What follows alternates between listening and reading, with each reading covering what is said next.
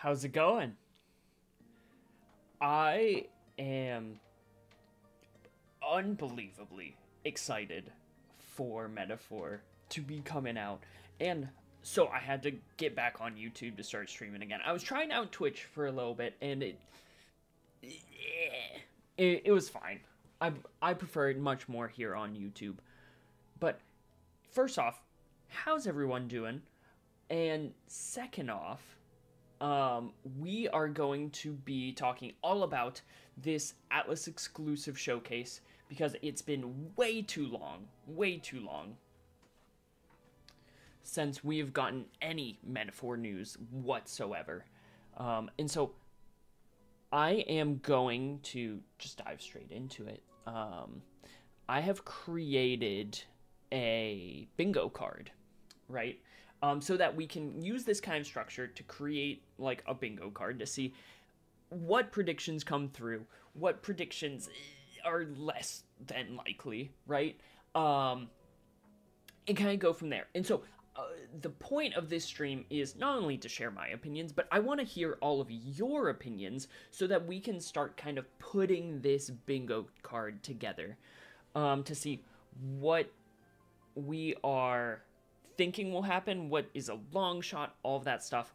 And then if you want this bingo card, I actually posted it on Twitter, and I'll be posting it to the ThoughtBubble Discord server, and I'll probably the Metaphor subreddit too.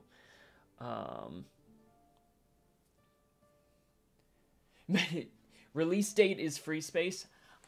You know what, Beowulf? I think you're probably right. I think that that's a pretty much a guarantee. And so I have just a free space. I have the moon in the free space because I feel like we are going to get something for the moon specifically. I think that something that is surefire, right? And I am even just going to go on here. I'm going to add release date as one of our things. Because I think we need a mix, you know, with any bingo sheet, we need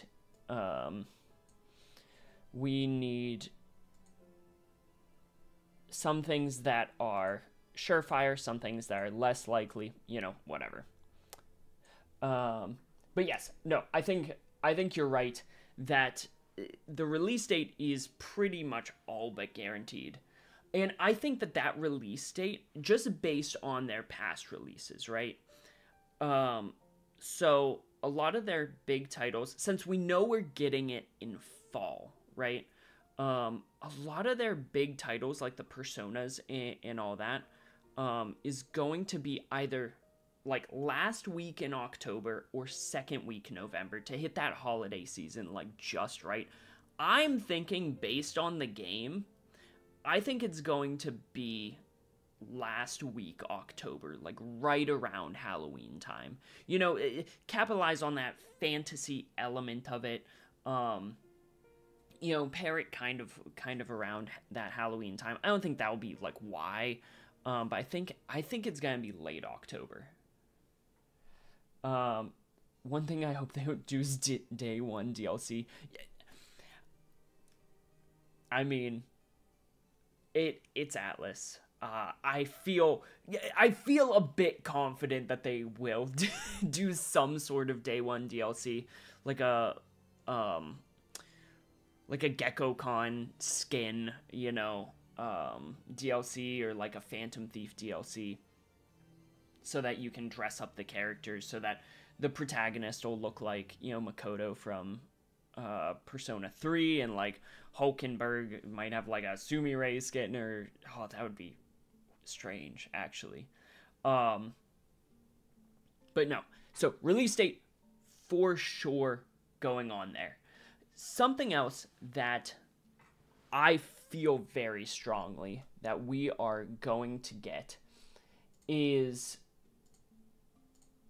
I genuinely believe that in this, we are going to get more information on like the prince's situation. I don't think we'll get a lot of details, but we know that the protagonist and the prince of the now deceased king, they're friends, and that the king, or the prince, I should say, is cursed somehow by some circumstance, and so he's incapacitated. But the peoples of the United Kingdom of Uchronia believe him to be dead, right? You know, like first, I think in one of the trailers, there's some like flavor text that says like first the prince, now the king, you know. And so the prince is obviously going to be a big narrative drive for the protagonist. And I think that in this showcase, or maybe I just hope, that we get something, not a lot, but something about the prince. So I'm going to write prince curse.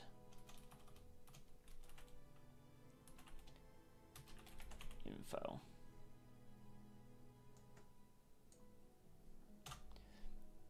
And so, also, while we're going along, if you have anything that you feel very strongly about, drop it in the chat, and we can kind of go from there. How's it going, Scruffin McGuffin? But, yeah, so I feel very strongly that we're going to get something in way of that, because this is a longer presentation. This is by far the most metaphor info that we have gotten up to this point. And so, obviously, we're gonna get some gameplay stuff. I think that they've confirmed that. So, you know, we'll get stuff with the combat. We're gonna get stuff with, and with the combat, I hope, obviously they'll show off, like, how the turn-based system works and how it, like, differs from, like, past Hashino games. But I want to see more in depth if the action elements of the combat are actually in depth in any kind of meaningful capacity, or if they are just kind of a leveled up version of acting as like Morgana in the, you know, as the cat bus in Mementos, where you just ram through stuff that's like low level so that you can take it out a lot quicker, or like a leveled up version of hitting stuff in Tartarus from Persona 3, which I'm kind of worried that it is. I think it'll be good for fodder enemies, but there's, unless you do turn-based, there's no way to actually approach like actual boss fights with it. Which I would like more flexibility, and I will be pleasantly surprised if that is what they end up giving us. But for right now, I think that we'll see the gameplay, we'll understand after 2 days from now how the combat actually kind of will operate throughout the course of the game. If it is primarily turn-based, I'll be fine with that. I love turn-based battle systems from the Persona games, and even I enjoy Soul Hackers. Not that I like the combat in Soul Hackers, but I would prefer to have like the ability to like switch back and forth between like a Tales of Arise style like combat system and, you know, the Persona, since that's something that they highlighted straight off the bat. And so I'm gonna kind of like shotgun where I put these. So combat updates, easy enough. But so everything we've kind of talked about up to this point is pretty easy kind of gimme stuff. Easy gimme stuff. Something that I'm curious about, and I think that they might give us, actually, it's kind of a long shot, but I hope they give it to us, is a more in-depth look at the homos. You know, the monsters that are inspired by Hieronymus Bosch, the artist, right? The beautiful creatures that they are. I want to see more. I want to see just how much of an abomination that I think that they could be. And I don't want any story context. No story context regarding them. I want that to be saved for the main game itself. I don't want to know too much going into metaphor.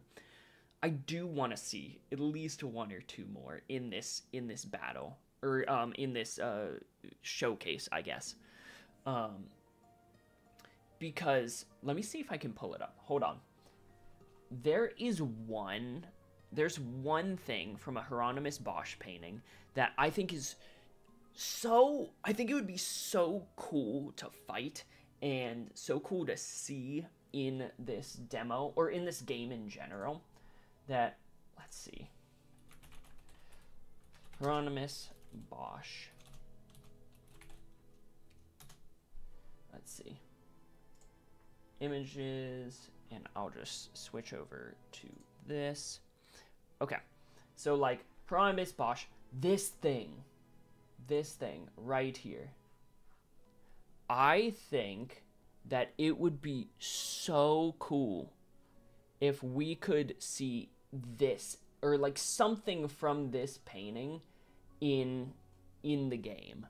Like, it is abhorrent looking, or this thing.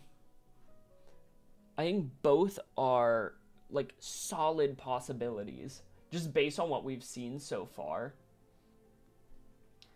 And there's so much opportunity with Bosch and his artwork to create some really unsettling but cool enemies in this game. And since they've already started kind of leaning into it, I think going to these more, you know, even past, you know, what we've already seen with, you know, like, we know that this is an enemy in the game.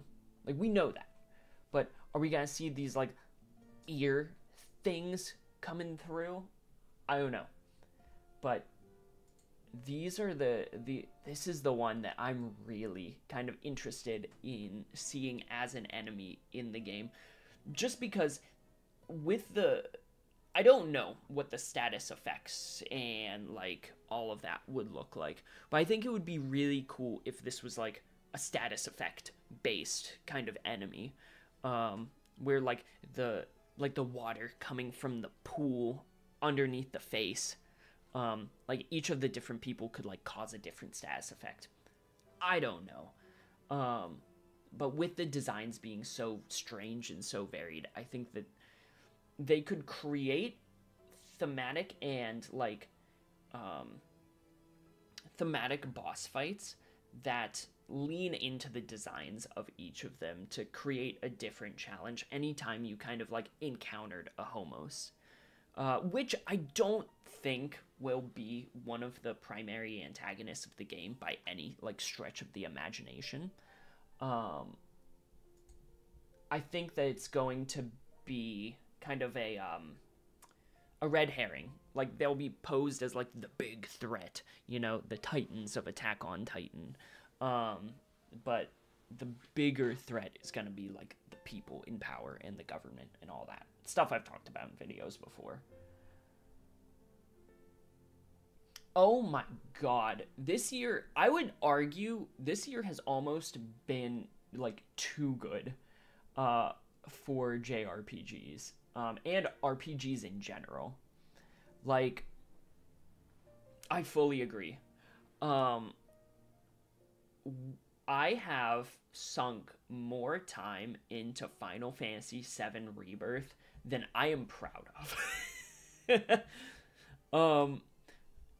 And before that, you know, Persona 3 Reload. I wasn't super into Grand Blue Fantasy Relink, but I know lots of people were. Incredible year. And we're still in the front half.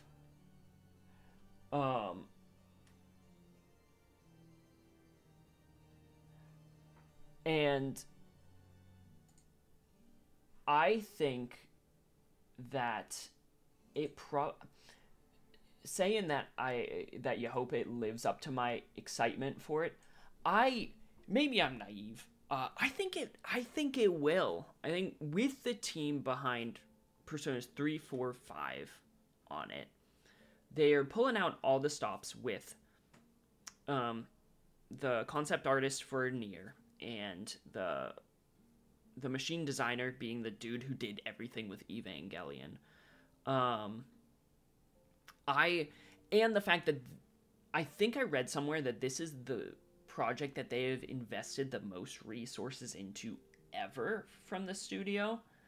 I think it will. I think it's flying under the radar for a lot of people, understandably so. It's a new IP.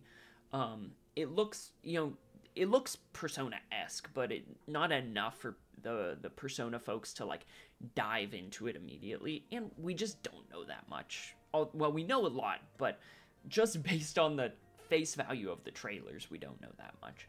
But I think it is going to live up to expectations, for sure. New Homos design. I'm going to pop that down here. And then we'll center that. Perfect. Cool. Yakuza is one of those series that I think I would genuinely really enjoy, but I don't want to get into it because I know how much of a time suck it would be on my life. Like, and it would be a positive one, don't get me wrong, but it would be a massive time suck for me. And I am in such a Final Fantasy binge right now, like an unadulterated Final Fantasy binge.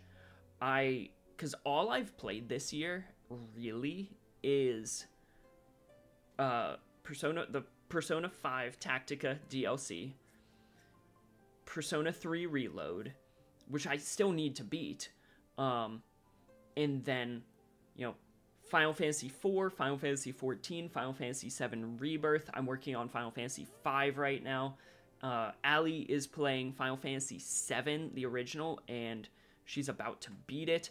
And I just bought Dirge of Cerberus so that we can finish out the Final Fantasy 7 saga together.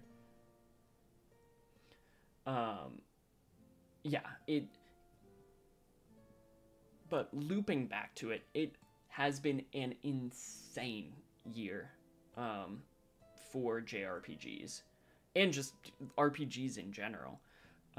And I think it's only going to get better as time. Well, better is a strong word. I think they will maintain momentum, like moving into the rest of the year.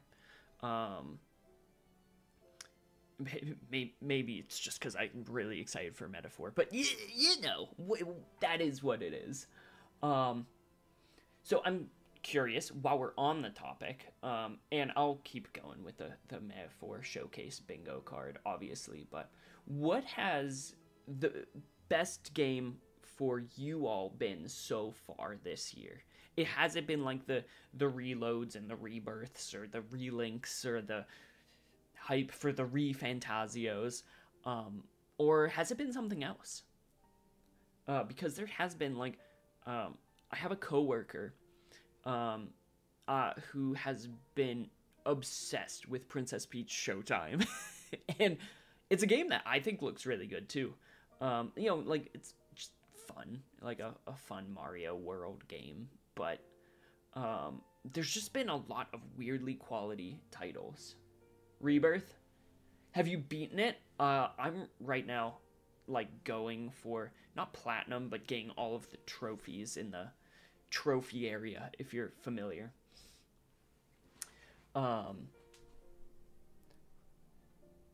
But Rebirth has been huge for me too. And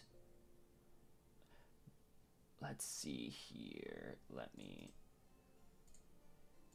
duplicate this. All right.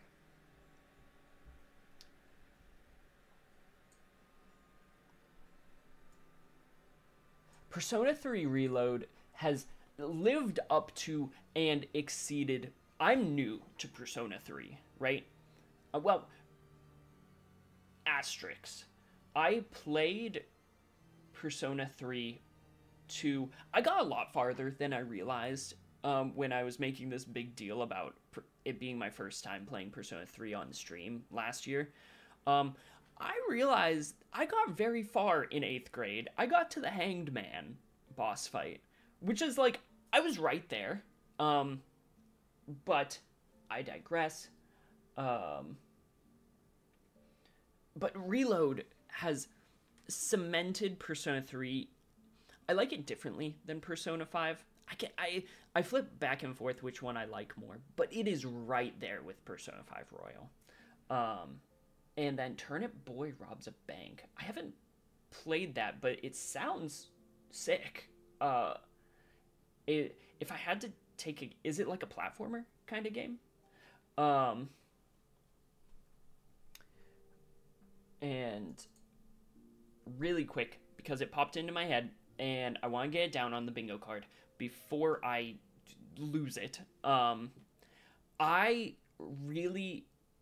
truly believe that we are going to, after Monday, have official like character portraits and like artwork for the 2 party members that we know we will have, Juna and the other girl with the 3 eyes. Her name is escaping me right now. I think that we're gonna get artwork for them. Here's why I think that. So I'm gonna flip back and forth to another window really quickly. RPG.jp. So if we go over here, right? Oh, and we go to this website. I'm gonna switch it to English just because I absolutely can't read Japanese in any way, shape, or form, which is fine. If we go down here and we go through, story, United Kingdom of Uchronia, whatever. So in this image, right, where they have like all of the characters, and if you scroll down, like you get all of the context surrounding the different, whatever. I think that there is enough white space that this image is going to continue expanding with the rest of the party. So I think that like Juna could go over here, and the girl with the 3 eyes, whose name has fully escaped me in this moment, will go over here. And maybe like the old man who we see in our party might also be like in this like collage of character portraits. But I totally think we are going to get more official character artwork for like party members after Monday. And it will update on the website, because I don't think this collage being the way it is has always been here. I'd have to look back at like previous versions of the website from like my videos or other people's videos. I know Chris Kohler has great videos on Metaphor. But since it's newer looking, I think that's why, so that they can picture the whole party kind of like together. Yufa, thank you. Yes, Yufa. Oh, I could totally see the pilot for the vehicle being there too. Which, I don't know, just being able to see everyone together, and with the strength of all of the designs, I think that'll just... I think one of the things that I really liked about Persona 5 is they were very transparent with like what the party is gonna look like, and having that like promise of like a really strong, well-designed party, at least for me, is something that gets me really into like a JRPG. Like the party makes or breaks it for me. There are some exceptions, like Final Fantasy 16 doesn't have like the most crazy, like party system. It's more like companion system, if anything. How's it going, Awesome Goku? But yeah, having Juna and Yufa on here, and like maybe like the old man that we see in the mines, and like the Gauntlet Runner pilot, for sure. So going back over to the bingo sheet, let's do this, duplicate it, and I'll just say like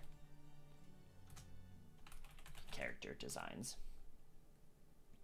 And for anyone who's joined late, if you follow me on Twitter, which link to that is in the description of the video, I have on Twitter this exact template so that if you want to make your own bingo card, please do, because I want to see what everyone's kind of opinions are, and see if anyone gets bingo and all that after the showcase.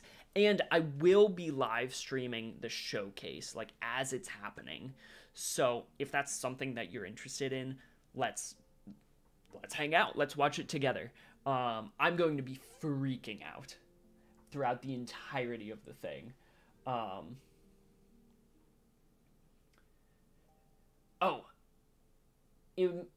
Implaceable, you are totally right. I think that even the party that is there now it has already sold me. I think that Hulkenberg and Stroll, like, they are so dynamic looking. I'm actually gonna switch back over here, and then I want to know more about Heisme, because I know that he comes from the Yugif tribe, I should say, and because they are a tribe that's discriminated against, just like the Elda tribe of the protagonist, I think that that's going to create like a very specific connection between him and the protagonist that I think could be pretty emotionally resonant.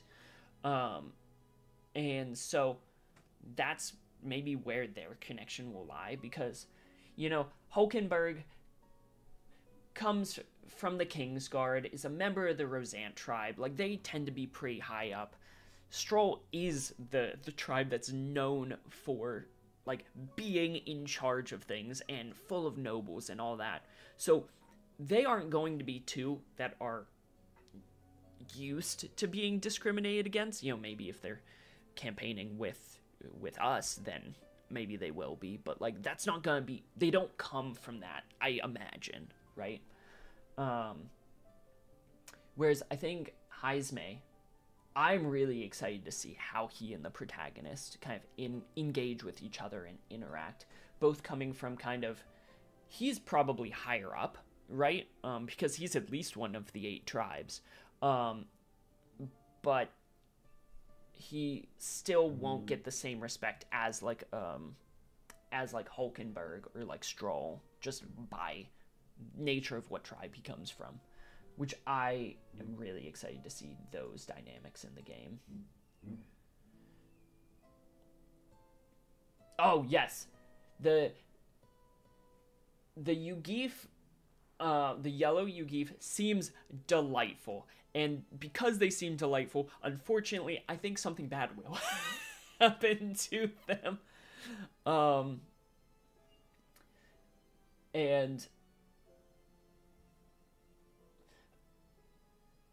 I think, yeah, like, Shadow, I think you have loads of time to like, see lots of stuff about the game. I think it'll be massive, though. I think this will be a multiple replay kind of game. I think it's gonna be bigger than like Persona 5 Royal or Persona 3 Reload, like far and away. And I think that the side content, I hope if they do really lean into this fantasy RPG nature of it, I think that the side content is gonna be strong, besides like the social links or the campaign route links or whatever.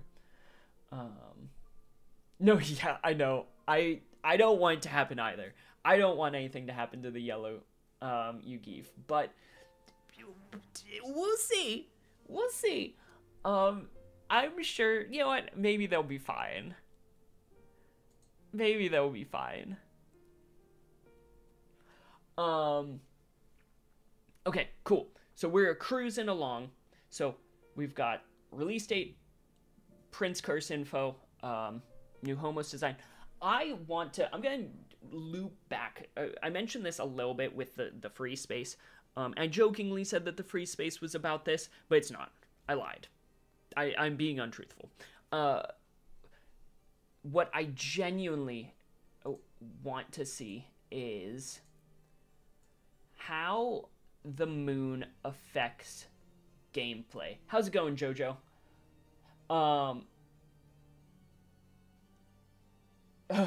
I don't think they'll lock a new game plus behind a paywall.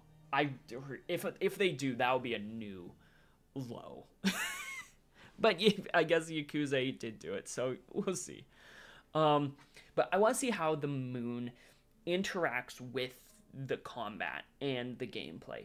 Because we see in one of the trailers, or maybe multiple of the trailers, that at the top of like the turn-based screen, sometimes the moon is there. And if people have figured out what it does, I have not been made privy to it, but I want to see how that interacts with the turn-based combat. Because, and let's see here, so I'll just call it Moon Combat. So Moon Combat, and again, just because I think it's fun to look at these things.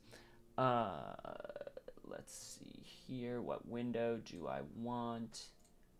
It's one of these. Okay, I don't want to blast your ears out. I want to see if it's in here, or which trailer it's in. I want to say it's like here. No, it's not there. I'm gonna scrub through really quickly.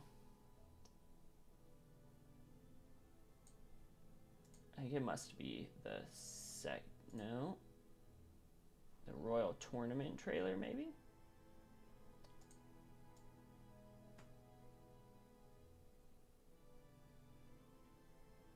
No moon.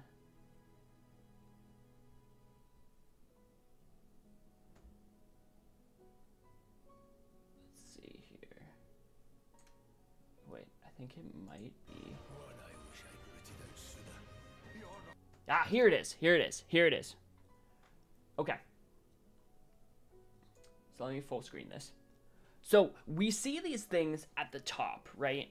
And maybe it has something to do with the synthesis screen, which, as we've talked about in the videos, is alluding to Hegelian dialectic, where you pose a thesis and antithesis.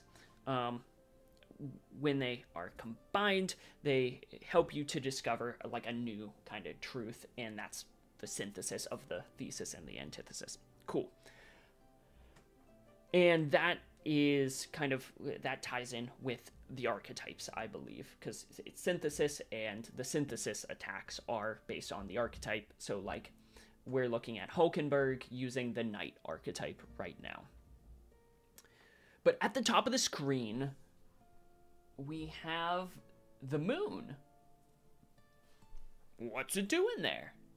Like, do we get a special, like, if we use archetypes enough, is there like another mechanic within it that helps you gain favor with the moon?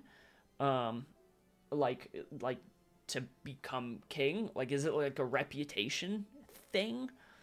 Based on not only like people's votes, but also your achievements. You know, like, is what you do in combat affecting people's perspectives of you? Maybe there's a crowd watching you fight at this time, and if you do really well in the fight and you impress them a lot, then that helps you gain favor in the election. And so the moon gains power and like gifts you a super or something. I don't know. But I love when combat interacts with social systems. Like Final Fantasy VII Rebirth did that. I know people don't love the social systems in Rebirth like fully, but that's more for story reasons. I really like though how they use their their synergy attacks, and if you use synergy attacks more with certain characters in Rebirth, then their affinity with you goes up. What if this is kind of like a system like that, where if you do really well in key fights that are very public, then the society's affinity towards you as a potential king will go up, and if you like hit all three of those markers, then it like activates the moon or whatever, right?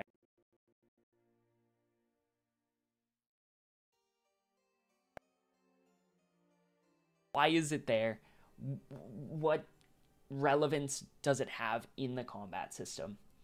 So yeah, that is something that I really am hoping we get something about. If I had a nickel for every Atlus game that came out this year that had a gameplay cycle based on the moon, I'd have 2 nickels. I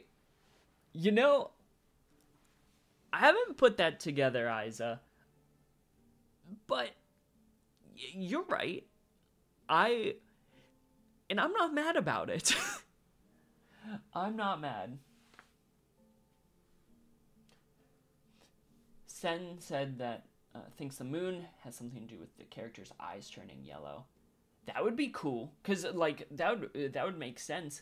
Something connecting the two. Maybe the Elder Tribe, because he has that heterochromia, like allows him like a special connection between himself and the moon. That would be pretty cool.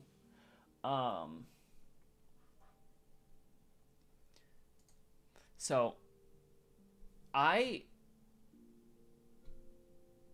just actually, now that you bring that up, something that this is a surefire one. This might as well be a free space, honestly. I'm just gonna put heterochromia zoom in.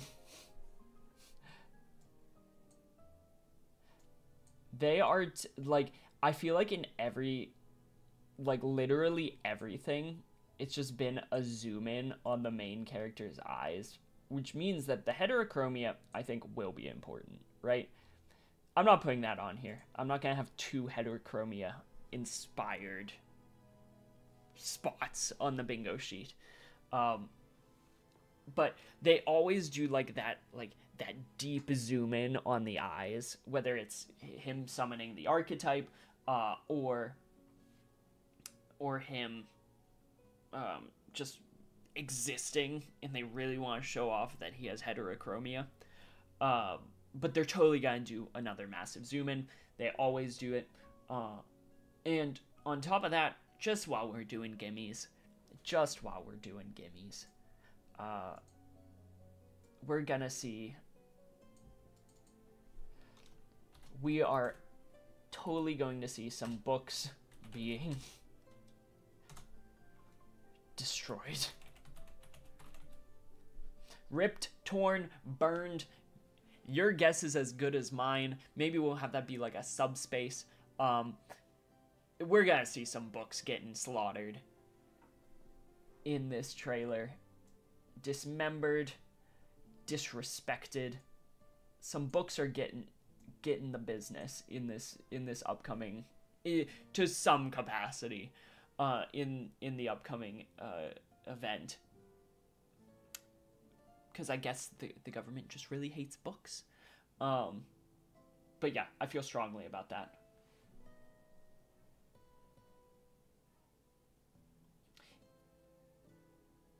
Ida's, I gotta say, if we get an announcement of a demo, I don't like the person who I will become. So I'm not putting that on here because I need some time. If there's a demo, I will scream. I fully agree with you on the new party members. I think they'll get a little bit more of a highlight. Um, I don't think we'll receive. I think we will eventually get a demo. I think it's a little bit early right now. For a demo. If we did though, yo, that would consume my life for the next month, which isn't good because I haven't finished all the achievements that I want to in Final Fantasy VII Rebirth yet, and so that will create a very much a tear in my soul. Also, I think that they're doing this showcase now, but I think that the real marketing of it will really ramp up after Vengeance, SMT Vengeance comes out. Which, yeah, that's coming out soon too. And I think that looks sick. I didn't get SMT5 because it didn't look great to me. And this looks really good. So it looks like it fixes all the things I was just disinterested about for SMT5. But I'm not putting demo. I can't do that. I can't do it. I hope you're right, but I also hope you're really wrong. Yeah, yeah. If they gave us a demo now, oh my god, the next, assuming it does come out in, like I said earlier, I think it's gonna be a late October game. I think that's when it's coming out, and having to like play the first bit. Let's say it's like even if it's like a unicorn overlord kind of demo and it's real meaty, right? It gets you a lot of information and gets you really invested in the game. The wait till October would be brutal. Absolutely brutal. But we'll see. Okay, so books being destroyed. I think that's totally gonna happen in the trailer. What do I specifically want though? Hold on. I need to duplicate this. Okay. What else? I'm curious as to what you all think. Are we gonna get any information on an antagonist? Or allude to an antagonist? We see the blonde dude with the knife, right? I think we might know his name. I don't care. He looks like the worst. I don't think he will. I also think he's a red herring in the trailers. I think we'll think he's an antagonist, but I don't. I think he's more likely to end up as a party member than like the antagonist. Just because it's too obvious, I think, straight from the get-go in the trailers. So I don't think he's the antagonist. So are we gonna get a hint as to who they want us to think the antagonist is? Like some narrative meat?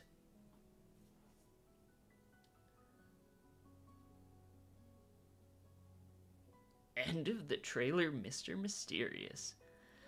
What if we're the antagonist all along? And by trying to save the... Ooh, that won't happen. Totally won't happen. That would be kind of cool, though, is if it was almost like a Shadow of the Colossus style, like, twist. That would be kind of sick, actually. Like a morality system, almost, where we could be, like, a benevolent king, or we could just mess with the world to gain favor, and we are inevitably the worst. I would kind of like that. I would still think I would go the good route. Yeah, I think I would still go the good route in a game like this. Will they pull a hidden deity pulling the strings? Yeah. I mean, come on now, for sure. maybe not in the traditional sense, because like typically it's like grounded games and then a fantastical deity. I wonder, like, I don't know. That would be interesting. The presentation is on Monday of this week, so this upcoming Monday, at, I believe it is 3 p.m. Pacific time, 6 p.m. Eastern time. So it will be, yeah, like 3 p.m. Pacific, 6 p.m. Eastern, which is actually a pretty solid time for a showcase. So I'm super excited. I think that because Atlus West is pushing it, I do think that there will be an English dub. I think a lot of it will either have subtitles or like dubbing over like the creator's voice. But I think it'll accommodate English speakers. I'm not 1,000% sure that it will be entirely dubbed, but there will be some level of like we'll be able to see it. It won't fully be in Japanese. But I'm like, don't quote me on that, I guess. But because Atlus West is pushing it, it'll be like accessible to us who do not speak Japanese. So I am gonna say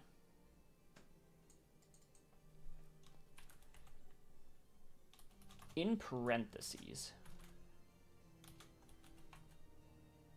antagonist revealed, or like an antagonistic force, you know, because we know that the church in the game is the worst, because the church is kind of the ones that push that the Elder Tribe is evil and that they use heretical magic and all of that stuff, the Sanctus Church, right? Which is the religious like organization in the world of Metaphor. And so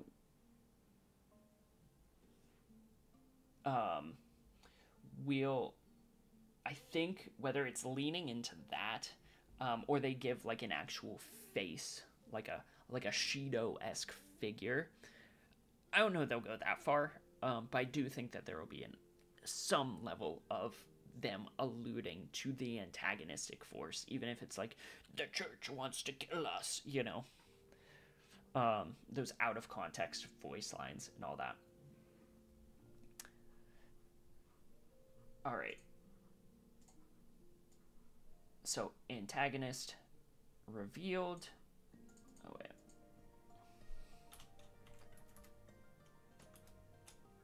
Antagonist revealed.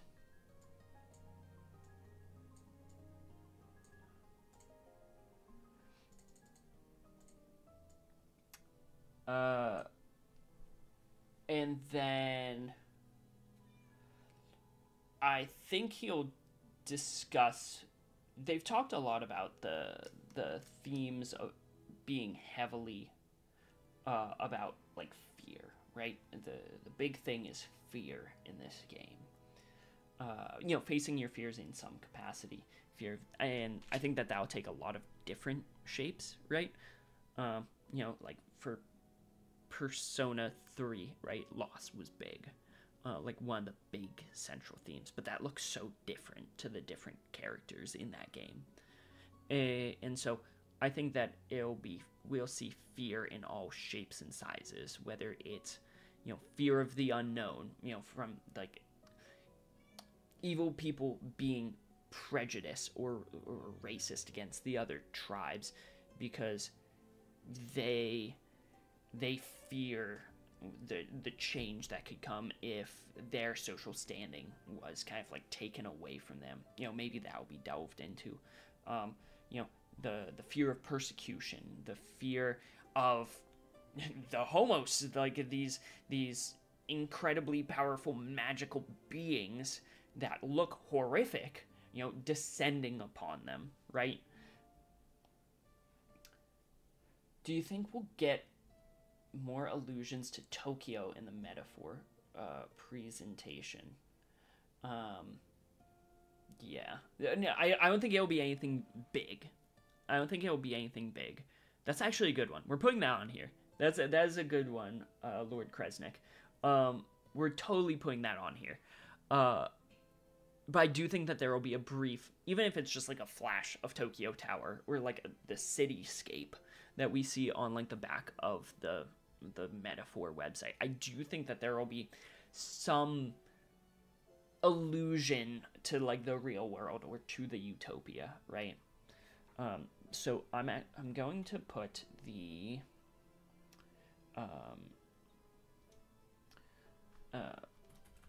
allusion to Tokyo, and then I'm going to duplicate it, take another one down here, and then I'm going to add, do you think the mechas seen in the trailer will have a greater role in combat besides being personas? Oh, so like the mecha archetype looking things. I think functionally they will be treated very similar to personas. I think that not everyone in this world obviously can summon archetypes. So like, what is the X factor? Also, you might hear my cat in the background, and I apologize. She is not happy when I'm in a room that she's not allowed in. But she would be like rubbing against the mic and all that.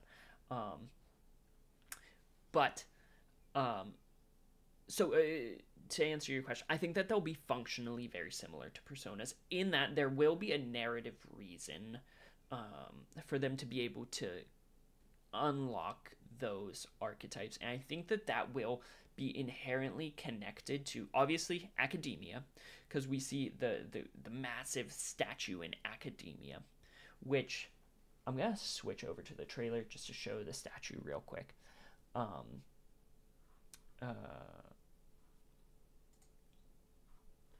Here, and then I think it is not this trailer, this one, this statue, right?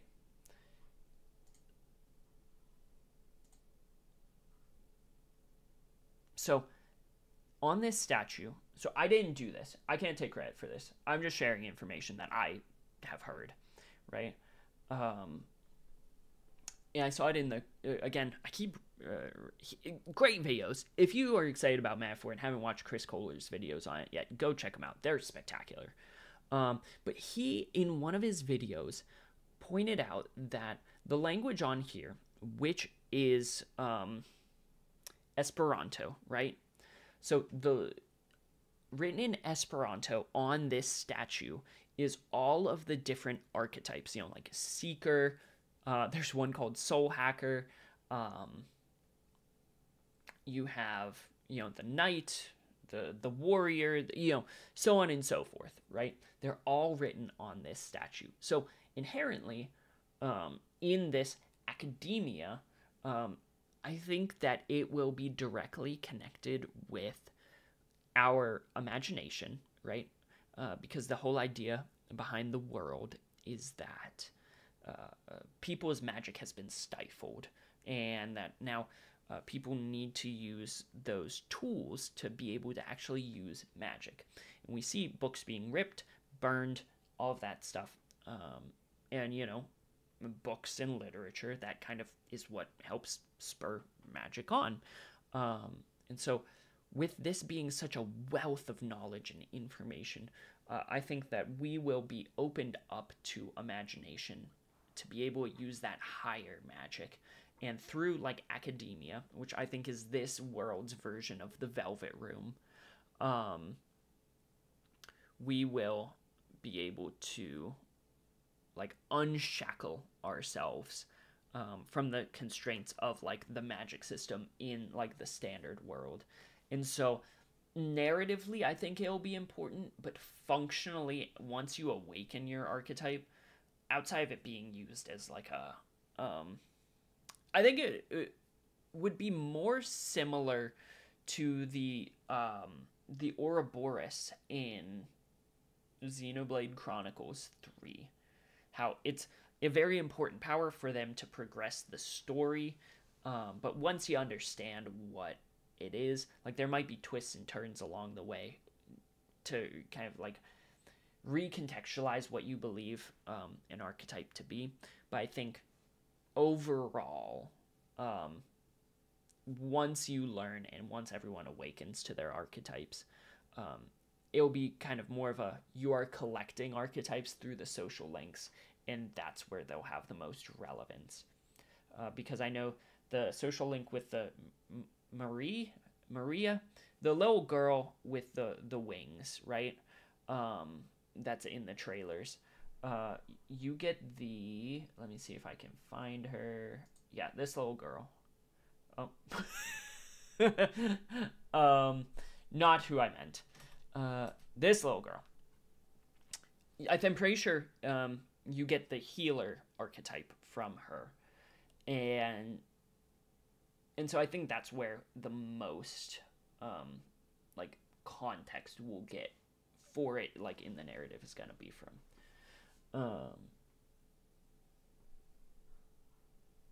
Let's see here. Let's go back over here.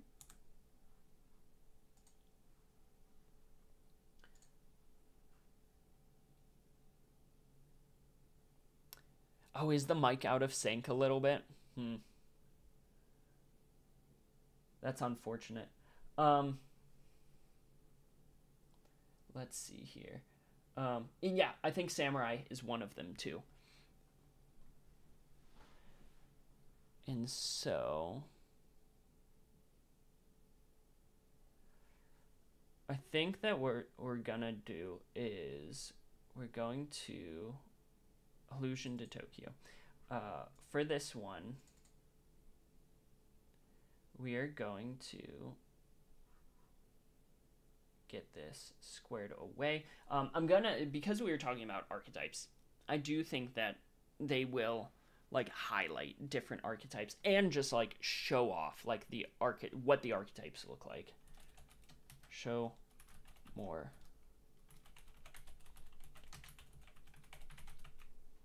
archetype appearances.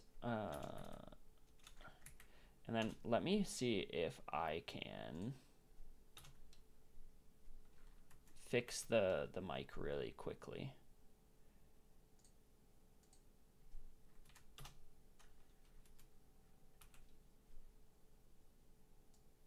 Okay. Give me 1 second. I'm going to mute really fast. And I'm gonna, in the meantime, enjoy this Ishgard theme from Final Fantasy XIV.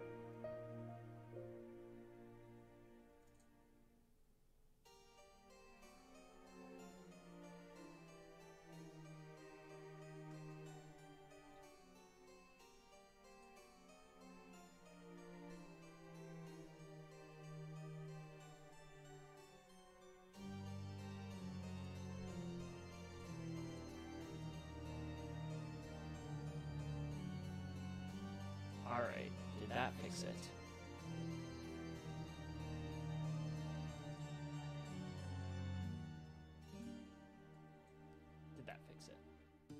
No, it's still a little bit out of sync.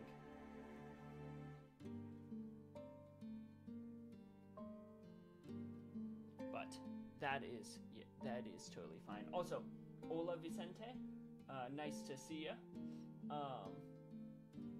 And then summoner class that just turns you into a Persona character. That is hilarious. And so, if it's alright, just to keep things cruising, I don't want to have to like fully like quit out stream just to like fix the mic input. I'll turn Ishgard back down. Have it be ambient.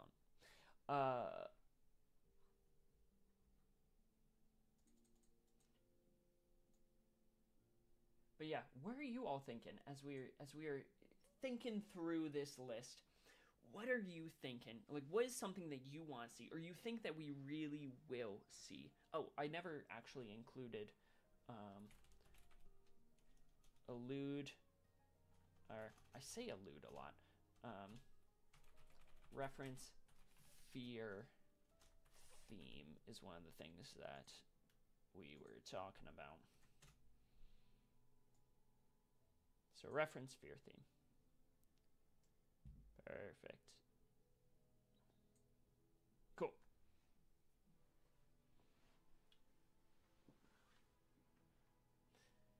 Alan Wake 2 DLC. I would love to try out Alan Wake. I feel it's like horror adjacent, right? I feel like that might, I don't know. I get very in my head about horror stuff. But I hear nothing but good things about Alan Wake.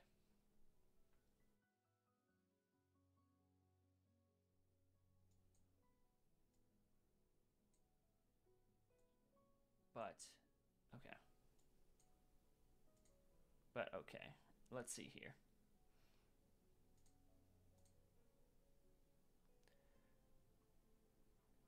We can...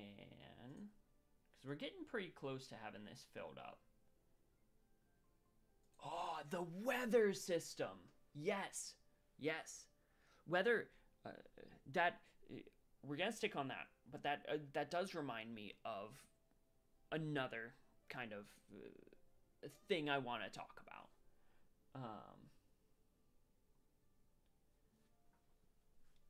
Let's see. So, I am going to add weather system explanation.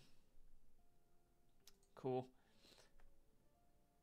The weather system is going to be something I am so, like, unironically, like you mentioning that is something I'm unironically excited to see how they actually address. And like, will there be extreme weather conditions? Will there, like, and I have to imagine, because it is on a calendar system, that will change as time goes on. And because we're traveling the whole nation, different places will be affected differently.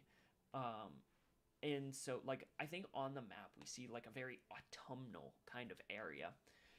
Is it autumn all year round? I can't imagine that it would be. So does that mean that the map also changes with the seasons?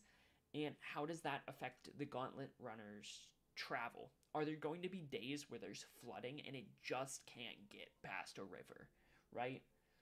So cool. And maybe that's just like, maybe it's predetermined events, like it's their world's version of like April, so it's the rainy season, right? So no, the weather system's gonna be really cool. And just in general, learning more about the Gauntlet runners, like, are all Gauntlet runners made the same? I can't imagine that they are. Like,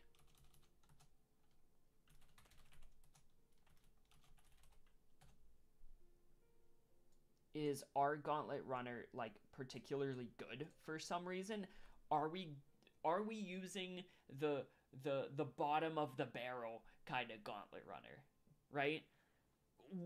Where's that kind of standing? So that is something that I'm stoked to know more about. So the weather system and the Gauntlet Runner. Because since the Gauntlet Runner is going to be our primary mode of travel, this is how we're getting around the world. It's not like in Persona where you just hop on the train and you go down to like the Scramble Crossing or whatever, right? You can't just run on over to grab some medicine, or head on over to Akihabara at night. So that's gonna be cool, is how the Gauntlet Runner actually operates and the weather system. And just in general, what's it called in the game? It is the social system. It has a specific name in the game. Let's see here. I won't find it in this trailer. You get specific... yes. Oh, my name's right in front of it. Or my face is right in front of it. It is the... Let me actually fix this. The Royal Virtues. I'm excited to play around with the Royal Virtues in the game. So you can see it in the bottom right corner right here in the video, right behind the YouTube play bar. The Royal Virtues, I want to know, like, obviously they're important. These are your social stats in the game. I want to see how the social systems work. Is it going to be just like Persona and like the perks are really only for like social links in the game or creating bonds, or is it going to be something... Are there going to be implications in the gameplay that if you prioritize imagination over one of the other ones, I think one is like leadership, like what effects that can have? So I want to know more about the Royal Virtues. Also on here, just to like highlight the weather, they have temperature. That, like, is that just flavor? Is that obviously, like, if it's colder, it'll be more likely to snow or like be hot or something. Is there going to be like status effects if you go into a desert where you like have like debuffs because you are burning hot? And like maybe there'll be like tribal attributes that like some people are better in warm weather versus cold weather. Like, I don't know. That's cool to me. Also, because fashion is such a staple in the game, we've seen everyone in their default outfits. I wonder if there is going to be kind of like a fashion element to the game. So moving back over here.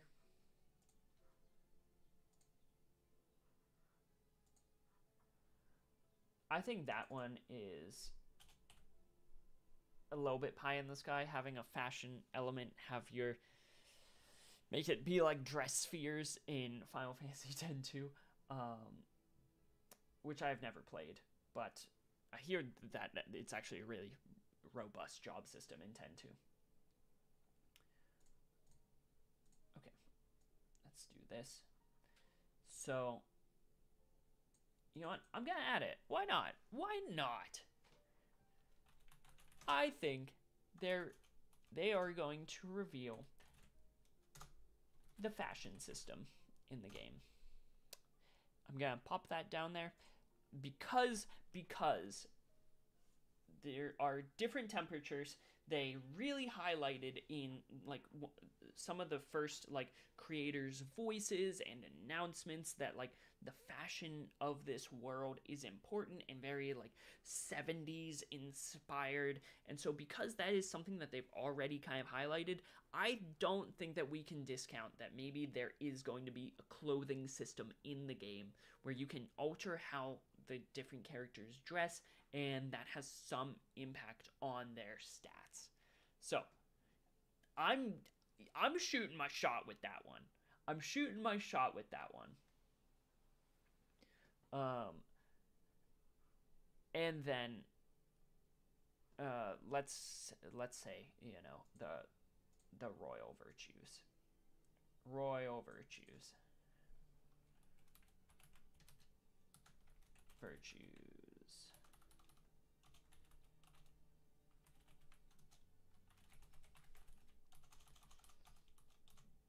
Royal virtues info. Cool.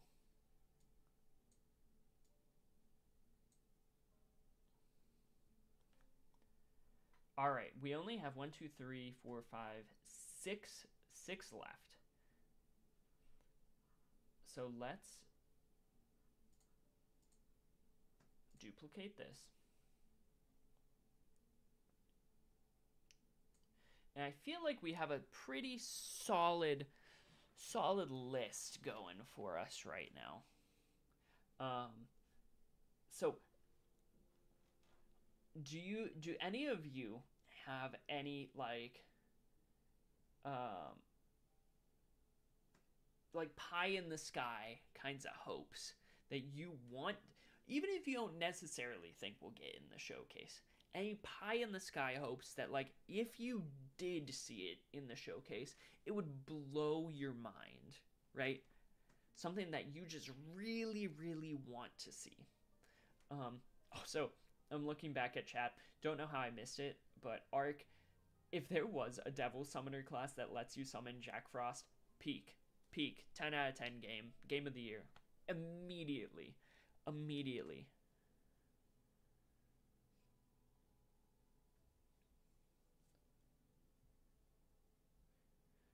Yeah, DGC.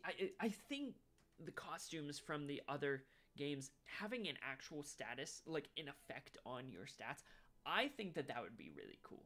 Because they have costumes anyways. Like, it's not like it's a new thing to change your wardrobe in the game. And, you know, in like Persona, not in Reload, obviously, because it's much more cosmetic in Reload, but like in Original 3, like there would be altered costumes that would tangibly affect your stats, like the summer gear, the winter gear, the gear that's distasteful. You know, you know what I mean. So I think it would work really well. Especially if they're already implementing like a weather system. So your summer gear would help you in hotter climates, your winter gear in colder climates or during the colder months. And you have to adjust what you're wearing based on that. And like maybe there could, well, I do not think that this is going to be the case with that, but like almost like a Final Fantasy 14 or like even a Persona 3 Reload-esque glam system where if you don't like how something looks, you just equip what you need to and then just make your character look how you want. Maybe that's like a new game plus perk or something. I don't know. That would be sick though.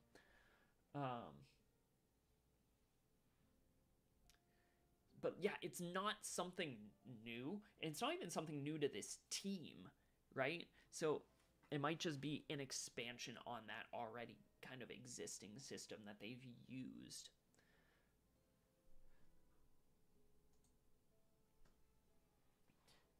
So, my kind of, for this showcase, my kind of like pie in the sky, it's never gonna happen. Now it's just not gonna happen. And I'm okay with that. I am genuinely okay with that. Is I truly would be flabbergasted, but kind of excited to see. Actually, I'm gonna put a pin in that because I realized I never added a glimpse of Tokyo on here. Let's see. So let's see. Let's pop it here. Just the slightest glimpse of Tokyo. Actually, I'm gonna say real world. I'm gonna hedge my bets with this one. Even though it's always been Tokyo up to this point, I'm gonna just say glimpse of real world. And we're gonna put, you know, parentheses around this and that. Cool. Glimpse of real world. Now. Now my kind of,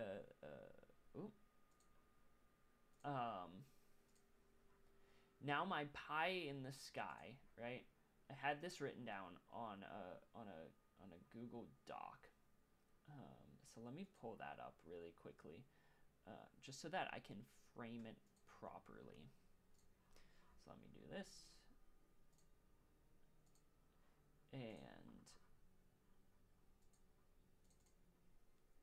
because yesterday I had some time in between work, and then I had to go back to work for an event.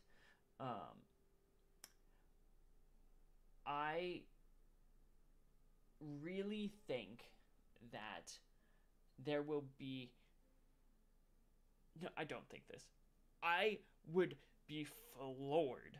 I would be so excited if there was a direct confirmation during this showcase and a direct reference to Hegelian dialectic.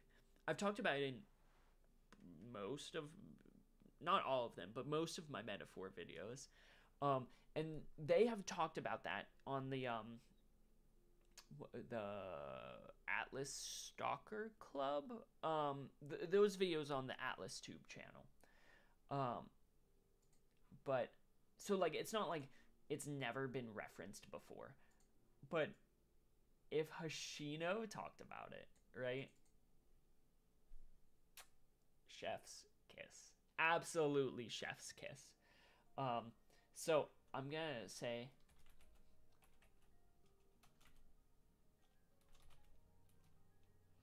Hegelian if I could spell lectic reference.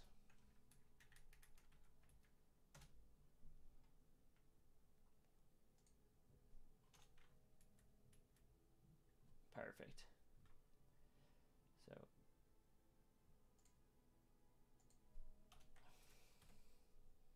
Hegelian dialectic reference. Boom. Let's pop that right there. Who knows? It's not impossible. It is absolutely not impossible. Probably not gonna happen, but it could. It could. So it's going on there.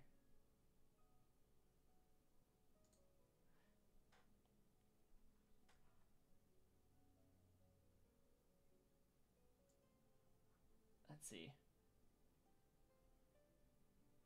Ooh. Is see other candidates form their own parties. That's pretty. Arc, that's pretty good. I do want to know who our rivals are gonna be. Because we'll totally have like a very specific rival. Or rivals throughout this that we'll be running into and like competing against throughout the course of this royal tournament. And so seeing what their parties look like. Oh, English voice actor reveal too. Those are both really good. I'm adding both. I'm adding both to this.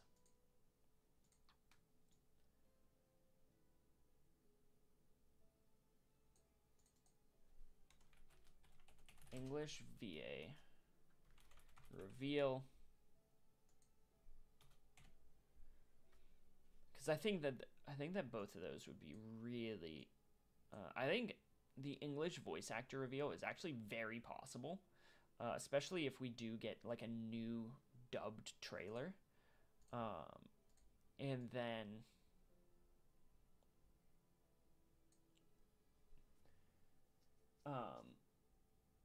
yeah, the other candidates, I don't know if it will happen in this, but I would love it to.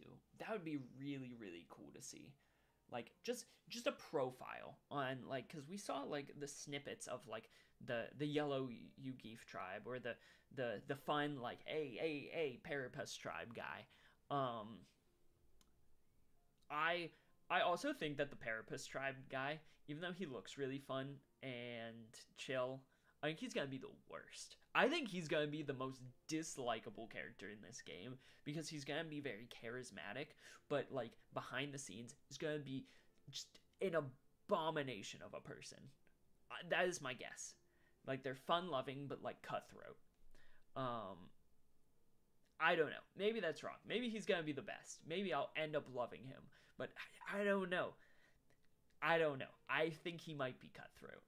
Just my take. Because look at, hold on. Just look at this guy. Just Royal Tournament. Let's find him. Oh, he's gonna be the worst. This man is going to be just evil. Really, he gives me like Worm Tongue vibes. This guy. Oh no. They're gonna be delightful. No.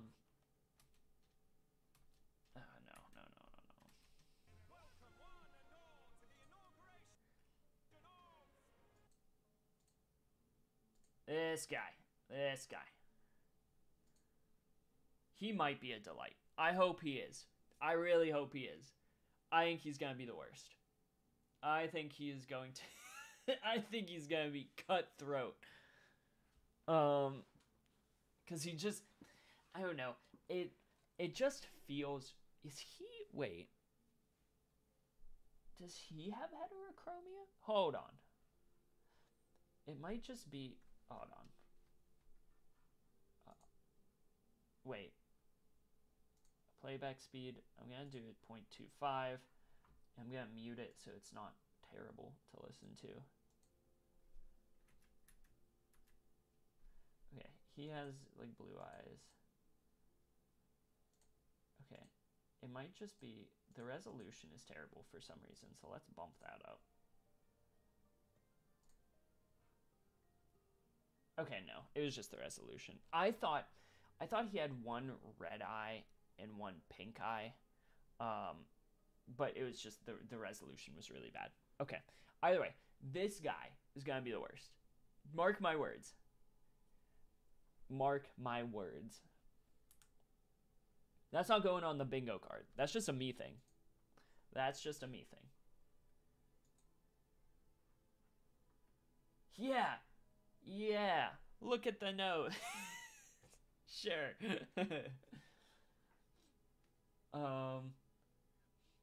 And then have it released on PS5, Xbox, and PC. I think, have they not already announced? I think it's revealed for PS5, is it not? Maybe I'm wrong. Maybe I just kind of assumed. I know all of the trailers have been through Xbox, but that's because ATLUS has that weird agreement with Microsoft that I don't understand. But yeah, I guess if it's not already revealed, I would have to imagine that a multi-platform reveal would be like coming. I guess I just kind of assumed that it was. If it's not, I'm buying an Xbox. Don't listen to me, Microsoft. That I don't hold me to that. Okay, it has been revealed. Okay. I was like, I just bought PS5. I don't really want an Xbox. Well, I might still get. Well, unless it depends on whether or not Fable is on PC. Because Fable is like what I love Fable. Anyways, we're fully digressing. Okay, so we have one spot left. We have one spot left. It's a big spot. It's a big spot. Actually, because could pretty easy, depending on what goes here, this could be a pretty easy bingo up top here. Or it could, I I think that the bingo going like down the center, I think that that's gone. You know, unless the fashion system is revealed, I think that's gone. So what do we put in the last spot?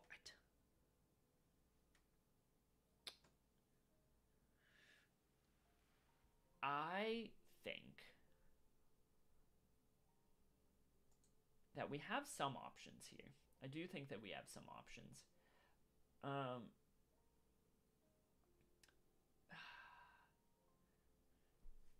We could see. I'm of two minds, and I'm curious as to your opinions. So we could put, you know, something like how the magla system works. You know, like the magic system in the world. You know, like how the tools work, and how other people engage with that outside of like our party. Or we could do something like the different settlements outside of, because really we've only seen like very small snippets of towns outside of Grand Trad itself, which I believe is the name of the capital city. Don't quote me on that. But other than that, a more in-depth look at academia, I guess. I don't know. I don't know what to put in this last one. I'm kind of stuck. Because we have options. Or like, is there something with music that we should put there? I don't think we're gonna get anything crazy with like music or like we're not gonna get a soundtrack, obviously. So I don't think that there will be anything like overly music inspired. We'll probably get more concept art. Maybe a new vehicle that we haven't seen yet. That's kind of covered in like the Gauntlet Runner info, though. I don't know. I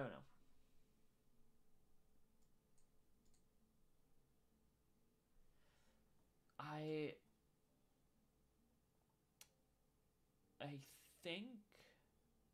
Well, I'll give you guys a second,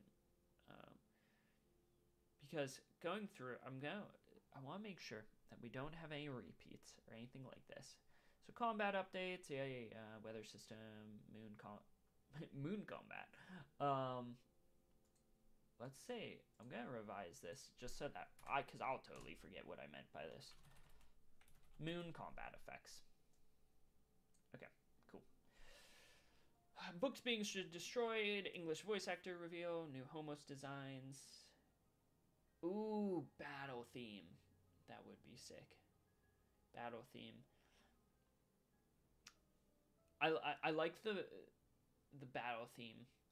Like, I don't know that the music we've heard up to this point is the main theme of the game. So maybe we will get like a main theme confirmation, because if we hear the same music that we heard in the Royal Tournament trailer, then that's probably the main theme. So what if we do take that? Because we have nothing about music. We have a lot about gameplay. We have stuff about like the voice actors, stuff like that. We don't have anything about concept art or music. So I think I'm going to take your idea of the battle theme, DGC, because I think that's a good call. And I'm going to co-opt it. Main theme reveal.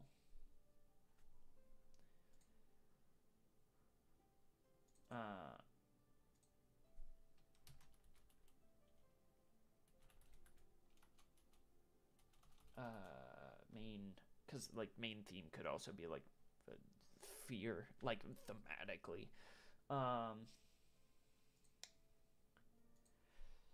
Main OST theme reveal. Okay. There we go. That is...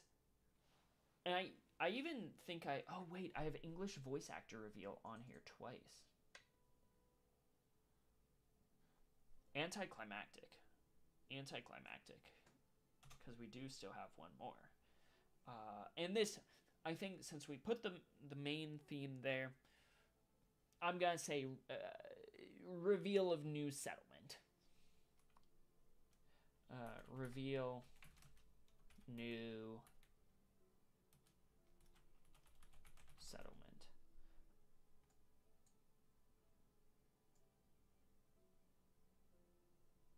Cool.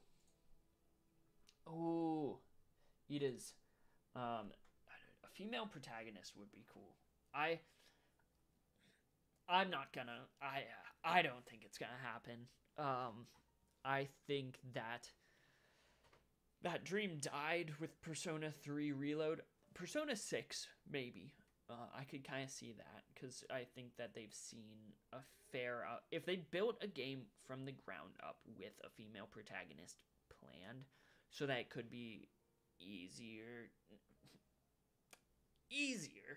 to, like, have that within scope of the project straight from the get-go, maybe. I don't have any hope that we'll get... If we were gonna get a female protagonist, I think we would have found out by now, and that the male protagonist wouldn't be on, like, everything. Because I do think that would be a major selling point of the game straight from the get-go. Hopefully I'm wrong. I don't... If we did get that, though, I would be over the voting electoral moon, so to speak. Yes, I really want to see the magic tools in the magic system, like the Maglus, explained. I don't think we're gonna get too deep into that, though, in this one. And honestly, if we even get a third of what's on this list, I'll be stoked. I will be stoked. But yeah, I think that's a solid list for right now. And so, with that being said, please,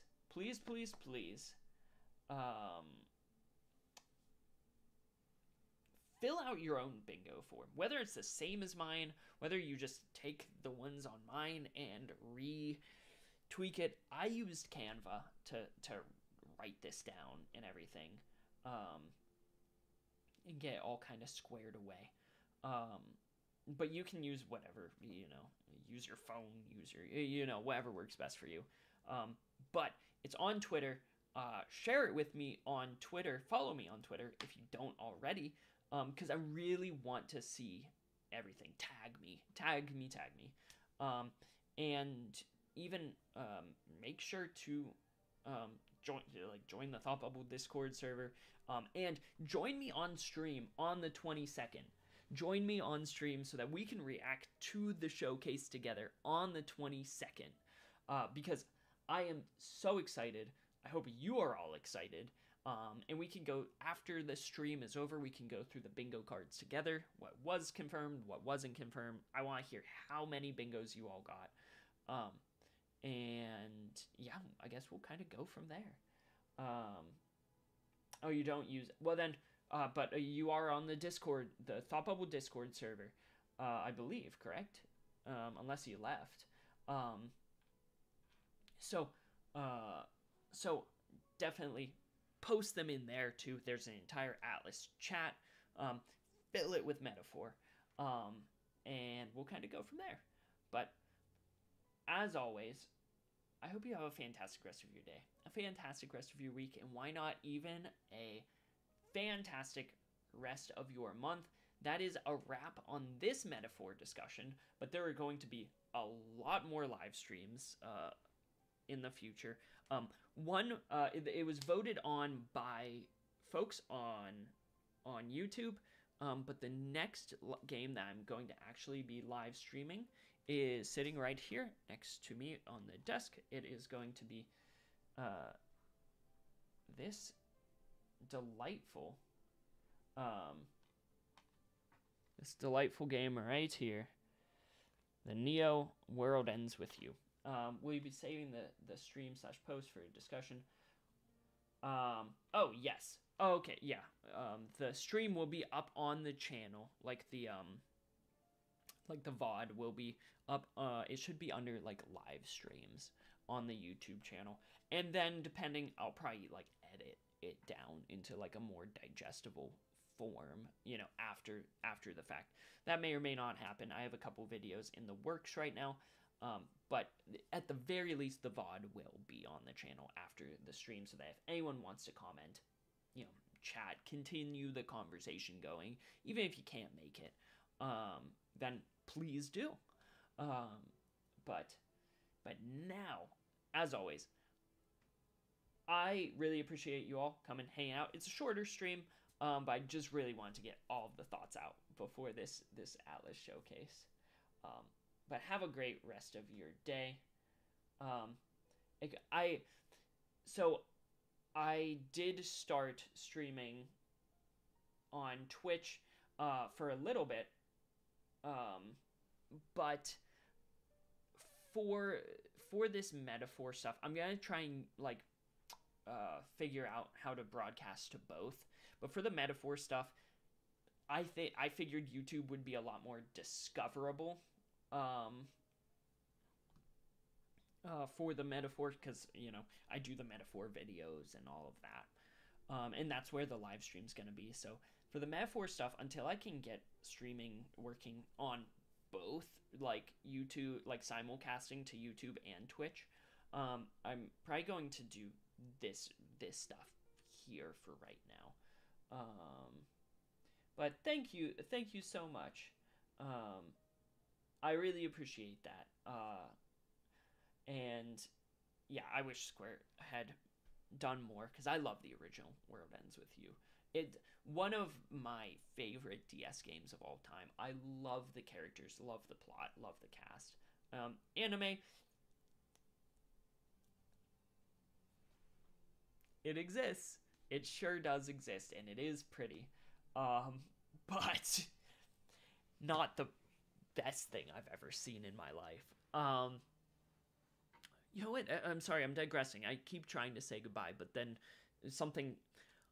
The NieR Automata anime, so good. So stunningly good. If you are interested in NieR and you haven't played the games, or maybe you don't have the like time to play the games, check out the NieR Automata anime, because it hits all of the beats from the games so perfectly well. I was worried when I saw that it was A1 doing it. I'm pretty sure it's A1 that did it, but they knocked it out of the park. But yeah, NieR. Also, I'm watching the Fallout show right now, which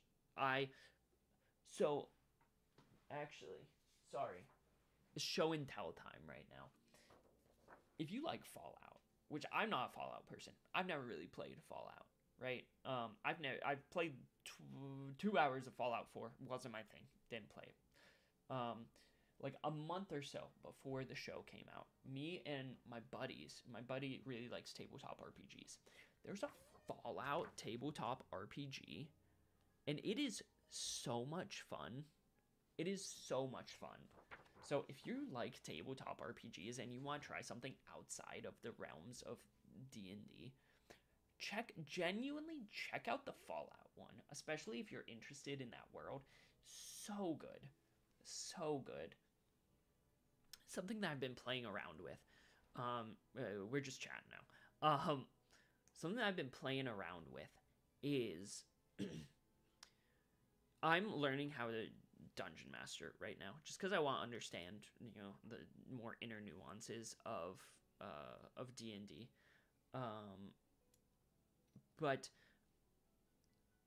I want to see if I can figure out, which I may never. This may never happen. I want to see if I can figure out, once Metaphor comes out, how to create a homebrew version of Metaphor, so that there can be like more Metaphor D&D campaigns, so that instead of being like a halfling, you could be a member of the Yugif tribe, and like maybe their perks are similar to a halfling, you know, whatever.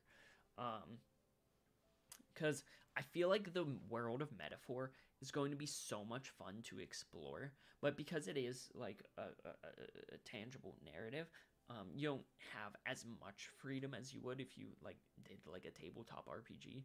And so I don't know if I could figure out how to do a homebrew, which I'm still relatively new to, like becoming a dungeon master and like learning the inner nuances of tabletop RPGs, but I'm getting into them a lot more. That's something that I would really want to do, because I think that that could be really, really cool. And if I can figure out, and again, there are no promises on this. These are another pie in the sky, right? I'd want to make a video on that process of like how it was made, like the tabletop RPG, and I wouldn't sell it or anything. If anything, it would turn into like a PDF and people could have it. I don't know. May never happen, but that's something that I think is really cool, because Metaphor, I can't remember the last time I've been this excited about a game, and I get very excited about games all the time. You know, Rebirth, Reload, Tears of the Kingdom, even like Pokemon releases. I take too much PTO for video game releases, I fear. But it's PTO. It's fine. It's fine. I have a life, I promise. I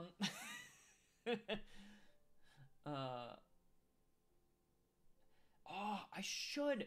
That is genius, Noah. I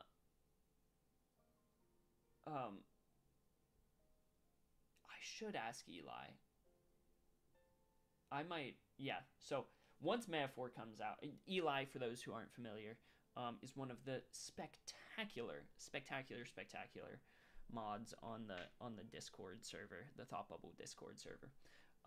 No, that's a really good idea. I should definitely ask him about that. But yeah, so that's kind of where we're at. I am probably actually have to go into work later today to volunteer for an event. They don't make me, but I don't know, they might as well. So it is voluntary, but also it's work. I'm salary, so it's not like hours help. But I do get like comp time to like take days, like a half day later in the month, which is awesome. Either way, I'm probably going to go play some more Final Fantasy VII Rebirth as I try to complete everything for the in-game achievement system for the hotel, if you're familiar with that. Because I am very close. I have 85 out of 88 trophies. And then, I don't know. I'm gonna go to work, and then I will see you all on Monday. I hope you have a fantastic rest of your day, a fantastic rest of your week, and why not even a fantastic rest of your month. And hopefully streams will be a little bit more frequent, and especially with Metaphor news. If there's ever anything Metaphor happening, we'll chat. We'll have a conversation about it. But have a great one. Later.